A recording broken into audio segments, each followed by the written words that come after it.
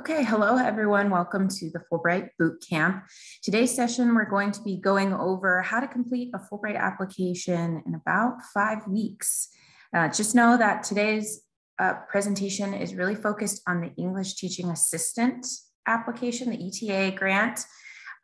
There will be some information regarding study research, but very little. So just so you know, as we go into this presentation, really the first half will be focused on the Fulbright program in general, the application timeline, what to expect from the application components, and then we'll go into next steps and some actionable items that you can get started on right away if you decide to apply for this cycle. So we're very excited to have you here today. My name is Katie Salgado. I'm the program manager for ANZA and I work with Fulbright ETA. So you'll be able to get to know myself if you apply and the rest of our office as well. So maybe you've heard of our office before, maybe since the beginning of your time at ASU, or maybe you just heard of us the last week when you received an email from us.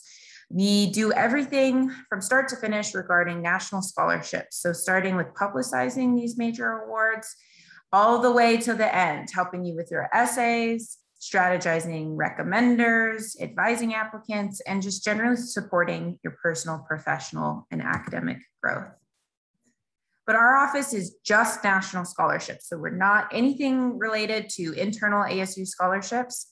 All of the programs that we run are characterized by their funding source, which is largely outside of ASU, typically government agencies, nonprofits, or a combination. But many of these programs have specific missions. They're open to undergrads, graduate students, or alumni.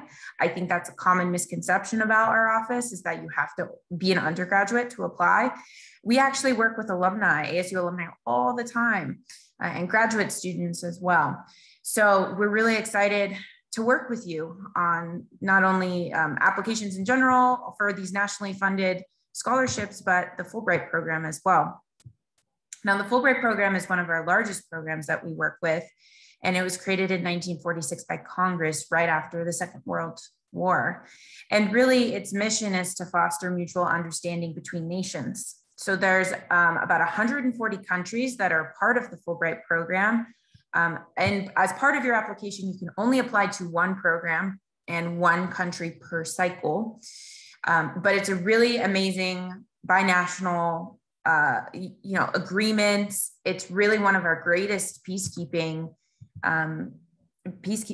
programs and diplomacy programs because it's really encouraging students to go out there and interact in the global community in a way that is authentic to them and using their skills and abilities, talents.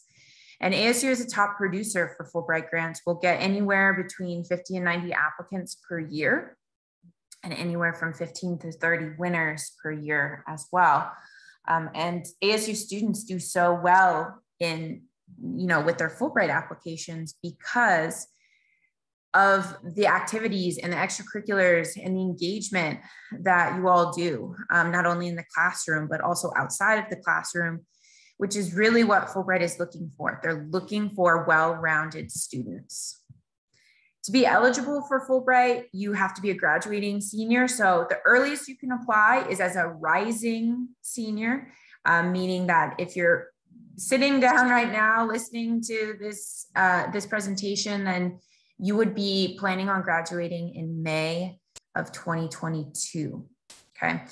If you're early to the game and you're a rising junior, for example, we encourage you, you're still welcome to stay and listen to this presentation.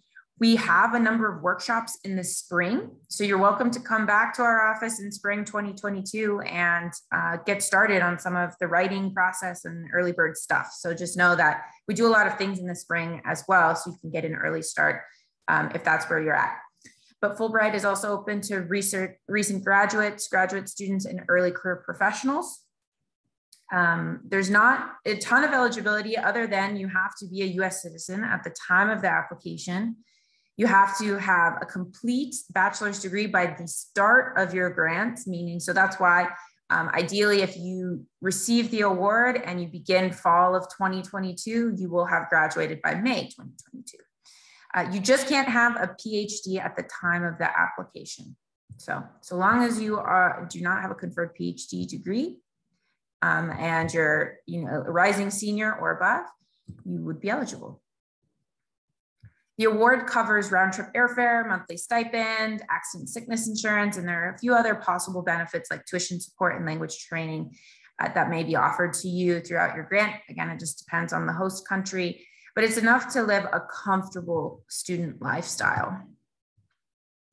And there's over 1,200 awards for ETA that are offered each year. All of the grants will last between 8 to 10 months, so typically an academic year. And there are about 75 countries to choose from, which is really, really lovely. But like I said before, you can only choose one country. So part of the process, especially the getting started process, is choosing which one you want to go to. The criteria for ETA is, again, very broad. They're looking for students with excellent verbal and written communication skills. Flexibility, adaptability, and openness are, quite frankly, the 3 pillars of Fulbright. So they're really looking for students who are open to an international experience, and they don't require foreign language proficiency. There are many countries that don't, but if you do have previous language training, that may be beneficial for your application as well. And for cohesive teaching philosophy, they don't expect you to be a professional teacher necessarily, or even want to be a professional teacher long term. But what they're looking for is someone with transferable skills. Maybe you have tutored, maybe you have coached. There's so many things and skills that you can transfer into the English learning classroom that can be beneficial, right? And so when they say cohesive teaching philosophy, they're really talking about, have you thought through how you might teach and how you might execute, and what are your opinions on what's the best way to learn a language, and what topics would you cover? All of these things they want to see in your essays. There's some common misconceptions about Fulbright as well. One is that you need to be a world traveler, or the opposite, that you can't be a world traveler. We've gotten both of these. Actually, Fulbright does not discriminate either way. We've had students who have never left the United States receive Fulbrights, and students who have, lived abroad or done study abroad, and they have both received awards. Some students worry, maybe you did do a study abroad. Let's say you did a semester in Spain or a summer in Spain. They say, oh, well, I can't go back to Spain. That's not necessarily true. They just don't want long-term, over 5 years, long-term time in the host country. But for the most part, if you have studied abroad for the most an academic year, then you should be fine. There's also no minimum GPA for Fulbright. So a lot of students self-select out because they think they need to have a 4.0 or a 4.5. Nope, not the case. We've had students from a range of GPAs all receive Fulbrights. And that's what Fulbright is about, right? They're not looking for someone with just one expertise in one thing, right? They're not just looking for people with good grades. They're looking for well-rounded students who can have these dialogues with in an international classroom and be flexible and make the most of their grant experience. So they really do look at your application holistically. And you don't need to be planning to be a teacher or have a TESOL certification to be an ETA. We get lots of students who in their application say, I'm planning on going to med school or law school later on, or I want to be a full-time journalist afterwards. And that's totally fine. That actually strengthens their application because they have a strong idea of what they want to do after the grant. But they also talk about the ways in which the ETA grant will help them prepare for that long-term plan, and ways in which they can use their background in science or art or journalism to have a successful ETA grant. The ideal ETA applicants will convey enthusiasm. I think that's really a defining theme across ETAs, regardless of their discipline, regardless of their background. They're excited to teach and be a part of this cultural exchange. And they use the most of their talents and skills. I think Again, you are not pigeonholed by your major or your discipline. It's really about proposing a compelling project and selling yourself as to why an ETA makes sense for you at this time. So since you are an English teaching assistant, you'll be teaching about 20, 30 hours a week as part of your grant, but they also ask that you plan a supplementary project. Now, they understand since you don't know where you're going to be placed exactly, you don't know the school or the city at the time of the application, it should be a project that is flexible and that is specific to your skills and talents, really. It should be something that's outside of teaching hours. And students have done a variety of projects ranging from community service, independent study, language study. And, you know, I've had students who love knitting and have gone to artisanal fairs and taught their students how to knit, or students who have coached sports like soccer and started a soccer team with their students or in the community. It's really, really cool. But it has to support cross-cultural exchange in some way. And that's something that when you apply to Fulbright and you work with an ONSA advisor, a lot of the process is also just talking through, you know, your ideas for not only teaching in the classroom, but outside of the classroom. All applicants need these three things: the basic personal data, the 2 essays, both of which are 1 page long, and the 3 references. So for the essays, it's pretty straightforward. We have a 1 page personal statement, which is, you know, a personal narrative covering your personal motivations for why you want to apply to Fulbright, anything you want the host country or the National Screening Committee to know about you and your motivations. And then the statement of grant purpose is more geared towards your future career and your teaching ideas, and telling us more of the professional aspirations that you have. And depending on the country that you apply to, you might need a foreign language evaluation, but that all depends on your country. Some do not require any, or they recommend a foreign language evaluation, but it's not required. But regardless of this, all materials must be submitted online via the Fulbright online application by September 13th at midnight Mountain Standard Time. So this is the breakdown of the timeline that's coming up. So September 13th is our ASU deadline. And the reason why we have this earlier deadline is not to make your life harder. We promise it's not to make your life harder. It's actually for your benefit, because we set up virtual interviews for you on September 24th. Everyone is being interviewed at the same time. ASU creates a campus committee for you based off of the region that you apply to. So for example, if you are applying to an ETA in South Korea, you'll submit your application on September 13th. You'll come in, you'll have a virtual interview on September 24th, and you will interview with about 3 or 4 faculty and staff who are experts in teaching South Korea, maybe Fulbright alumni, or a combination of the 3.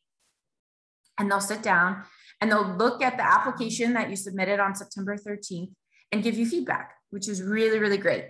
So these virtual interviews are about 30 minutes long. The first 15 minutes are focused on asking you questions about why you're applying, pretty basic things like anything that you mentioned in your application. The committee might ask you to expand upon that, ask about your ideas for the classroom, you know, might give you a few what if scenarios and, you know, ask you what you would do in certain situations. And then the next 15 minutes is all feedback.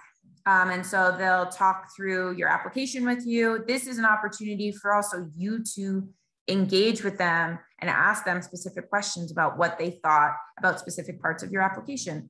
So we always encourage students to have a hard copy of their essays, to take notes, to be really actively engaged. For these virtual interviews, the benefit of them is that your committee is interviewing you so that they can endorse you on behalf of ASU. Okay, so the endorsement is a boost to your application. We write an additional letter of endorsement that goes into your application. You won't see it, but it goes in your application and it gives you an extra boost because Many of the Fulbright countries do not do interviews. There's some that do, but by and large, many ETA countries do not do any sort of interview after you submit your application. So this might be the only interview you get, and it's by people who want to see you succeed, right? ASU wants to endorse you. We don't have any cap about how many people we can endorse. So we want to support you. We want to endorse you. The only reason why we wouldn't endorse someone is if they submit an incomplete application, or if there's a larger concern at hand about being able to complete an ETA grant. But by and large, these virtual interviews, it's not an exam. There's no right or wrong answers. They're really just trying to gauge your motivations for the Fulbright so that they can write you a fantastic letter of endorsement. Okay, and then after the virtual interviews, the nice part is that you can go back into your application and make changes, right? You can implement the feedback if you want from your committee. You can meet with ONSA advisors. You can attend our workshops, peer review, and then make all of the changes that you want. And then we suggest that you resubmit your final application by October 8th, just so you have a nice cushion. You definitely don't want to leave it till the day of for the national deadline, just because of time zone differences, technical difficulties. We've seen it all. But nevertheless, you'll have a good 2 weeks after your virtual interviews to make changes to your application. So that's also why ASU students do so well, is because you all take the time, you get that preliminary application in for the ASU deadline, you get extra feedback from experts, and you submit a fantastic application for the national deadline. So we're nearing towards the end of part 1 of this presentation. Just going over when you should apply to Fulbright. Just remember, you have to have a bachelor's degree by the start of your grant. So if you are a December grad, you might be able to apply to a few countries, because there are a few that start in January and March that do the calendar year. So just know that that is an option for you as well. You will not know where you will be placed before you apply as an ETA. But also there's a reason for that, because Fulbright commissions work hard to place you in a school that aligns with your skill set and background. The living situation really depends on your host country. Most candidate profiles will state the housing arrangements. The 3 most common options are homestays, student housing, and apartment. But just know that the commission is there to help you as soon as you land. They always do an orientation. They set up your bank account. They help you find a cell phone and a SIM card, and your living situation. They don't just say, "Hey, go find housing in this new country where you may or may not know the language." Right? They'll give you everything you need in order to live a comfortable student lifestyle. And then you can bring pets, family, or friends. It depends on the country, right? Especially with the pets part. You'll probably want to check with the actual country's quarantine restrictions. That's a big thing. Friends cannot be part of your stipend, but certain countries do have family and dependent support. But at the bottom of the candidate profiles of the countries, you will find links to the designated representative of the host country, and you are welcome to reach out to them and double check, because if that's an important part of whether or not you will apply, you should absolutely figure that out beforehand.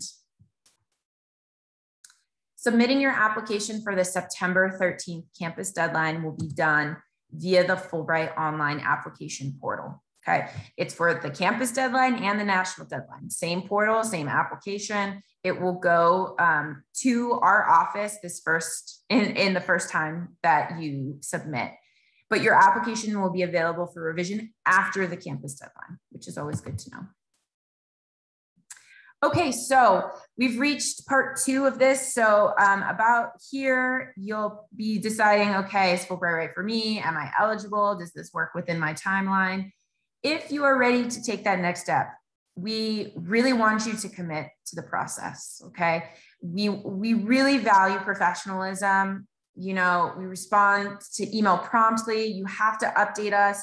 We understand there are certain things outside of your control, right? If you are asking for letters of recommendation, for example, and you have a recommender who's maybe being non-responsive, or something happens, they had a family emergency and they can't submit by the September 13th deadline, you need to be updating us on all of these things, right? Ghosting us doesn't do anyone any good. I think that even if you decide not to apply, you start the process and decide not to, you need to communicate with us where you are in this application, because we are managing upwards to 90 apps. We're working with 90 students with 2 essays each. So you do the math, that's a lot of essays. We're all busy. So just know also that last minute work receives last minute attention.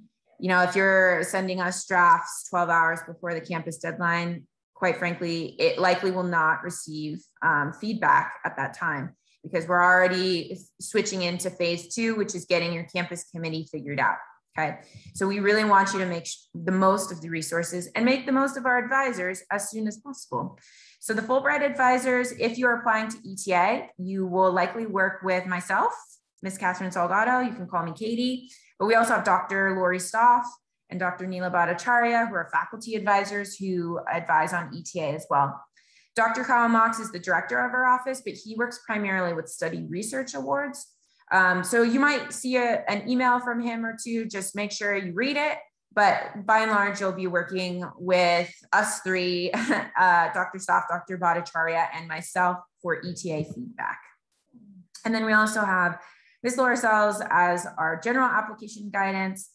You'll work with her maybe a little bit, but Mr. Josh Brooks is also program manager for graduate fellowship. So you'll probably interact with them a little bit less, but just know that this is our team. We're here to help you and support you, and we're excited to get to know you.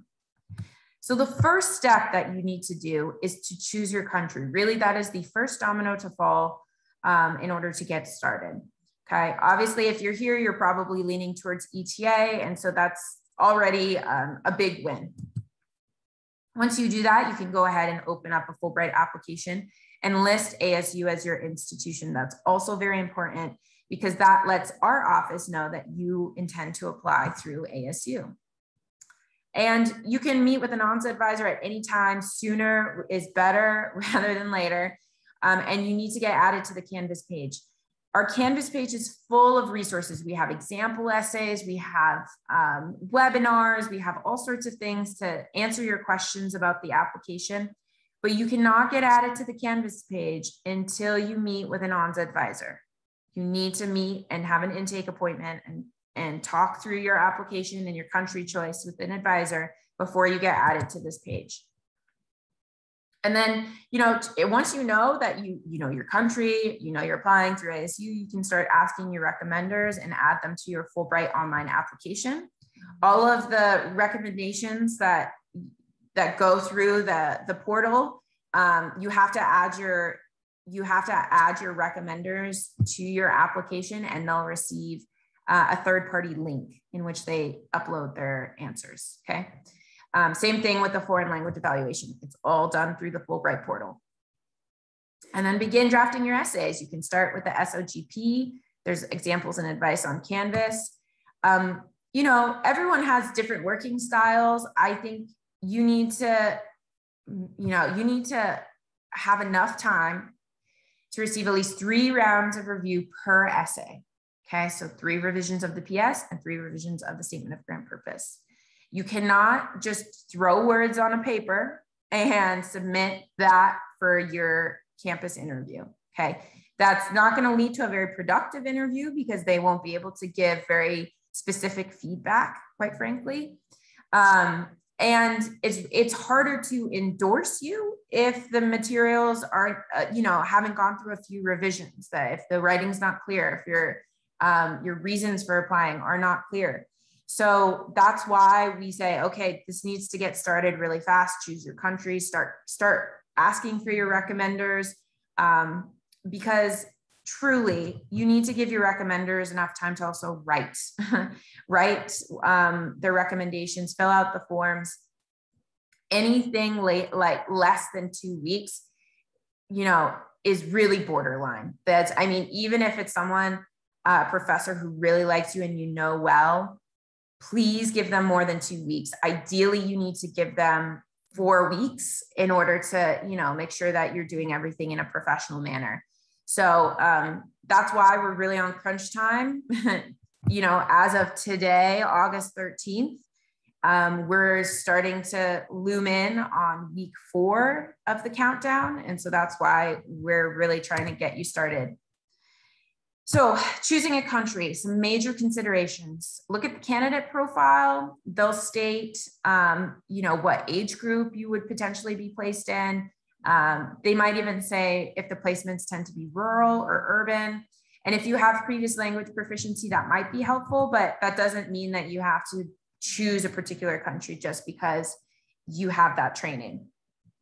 Just know that most of Central America and South America do have stated preference for TESOL and education majors, and they require advanced Spanish. So the reason being is that their placements tend to be in teacher training colleges. So you're not actually teaching other students, you would be teaching other teachers. And so they do require, a higher level of training and background for both foreign language and then also TESOL and education. But there's, so many countries out there. The most competitive tend to be the most popular in study abroad, which are Greece, Spain, Italy, and France. So I strongly recommend that you avoid those countries if you can, and really look into countries in Southeast Asia, South Asia, Eastern Europe, and new programs. There are lots of countries, especially if you're just open to anywhere, there are lots of countries that have much higher selection rates. And they're really looking for just well-rounded, open, flexible individuals. I mean, they'll say that in their candidate profile, but that's truly, they're not, because their placements are also very open, they're trying to gain more applications. And that's, great. It's a win-win for both parties. One of the best things that you can do is use the award search on the Fulbright program. You can see the English teaching assistant, you can narrow it down by award type, the language proficiency, the placement type, and it's really great. You can also see the start date, which is, if you're a December grad, this is going to be really important about the timeline. So just you look through this. This is also, it's like a quick hits guide basically for finding potential countries and narrowing it down. Some favorable ETA options in Asia. Central Asia has selection rates of, 40% and above. I mean, that's really, really amazing. And there's no language requirement. If you're the adventurous type, definitely worth your consideration.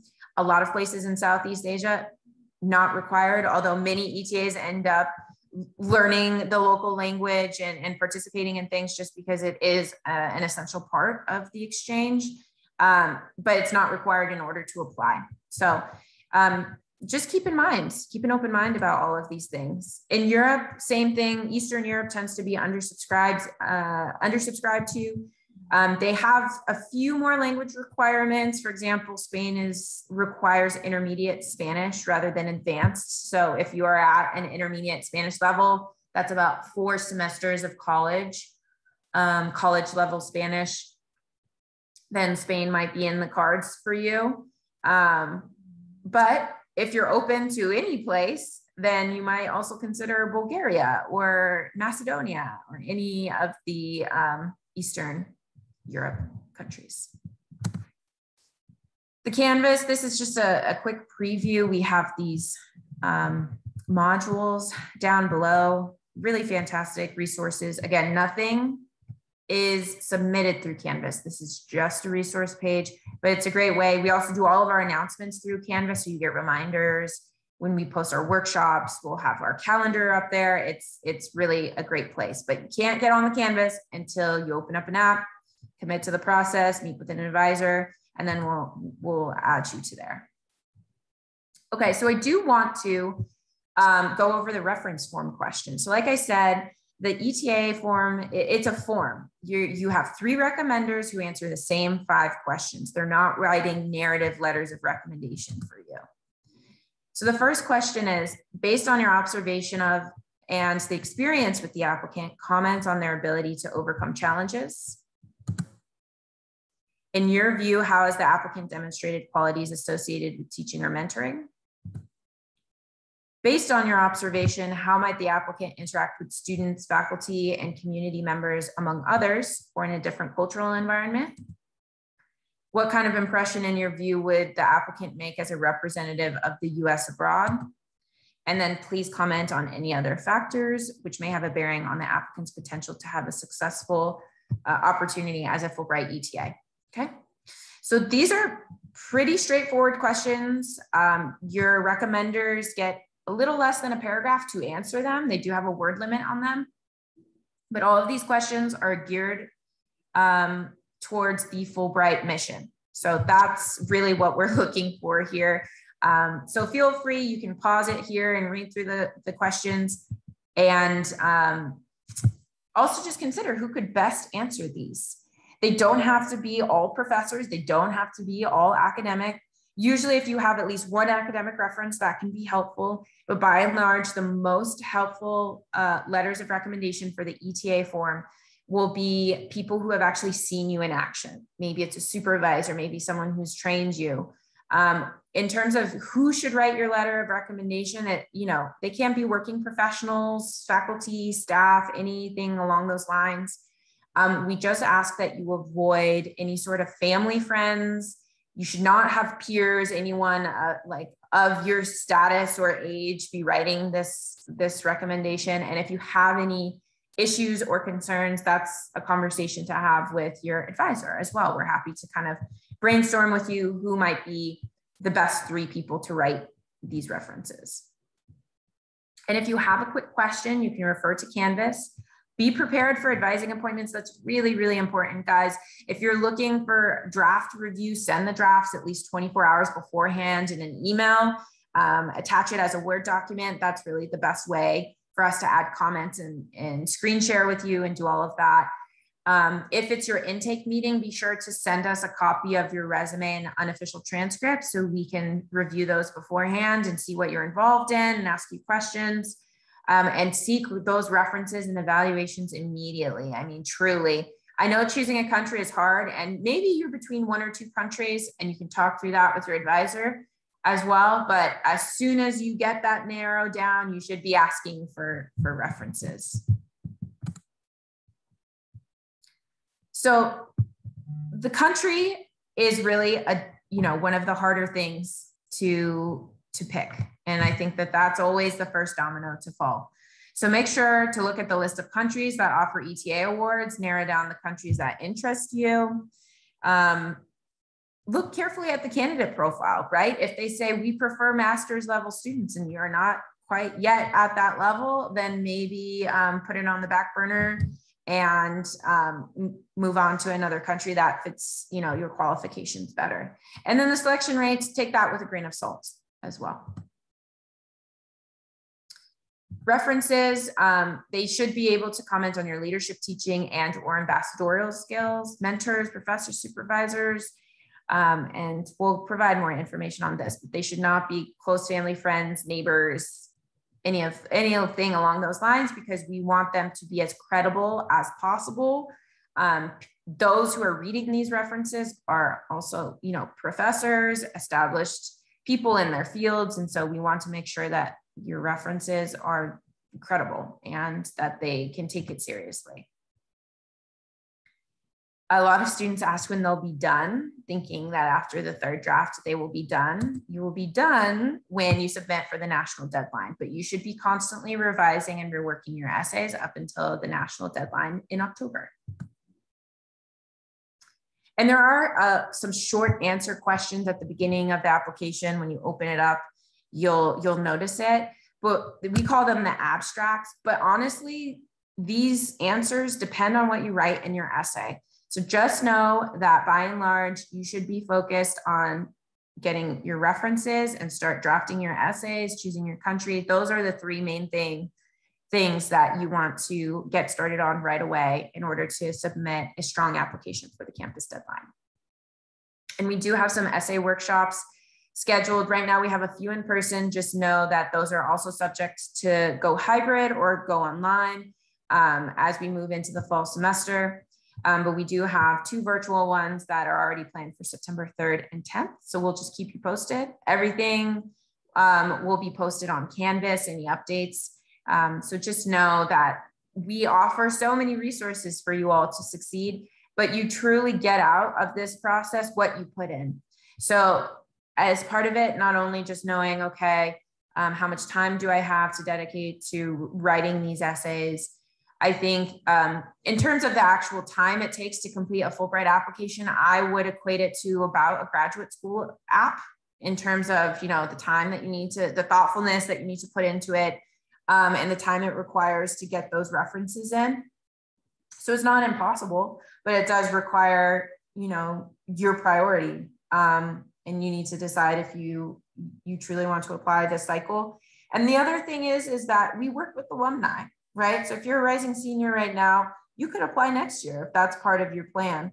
But just know that you are applying to go on your grants potentially the next fall, right? So it is a longer process. If you decide to wait a year, it will be 2 years until you potentially could go on this grant. So that's also why a lot of students say, you know what, I'm willing to prioritize this and throw my hat in the ring and go for it rather than wait because, I'm trying to explore my options and I think I can do this. So I think that's either way, we're here to support you and we're excited to work with you. You can access all of this information on our Fulbright tab on our website. So fulbright.asu.edu is a great place to start.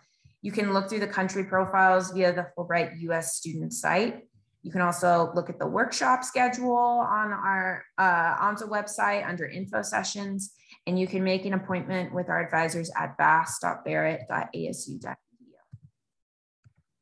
Thanks so much for attending today's session. If you have any questions, feel free. You can email me at catherine.salgado@asu.edu. I'm happy to answer your email. And just let us know if you have any questions or concerns. But other than that, we look forward to working with you should you apply to Fulbright this cycle. Thanks, guys.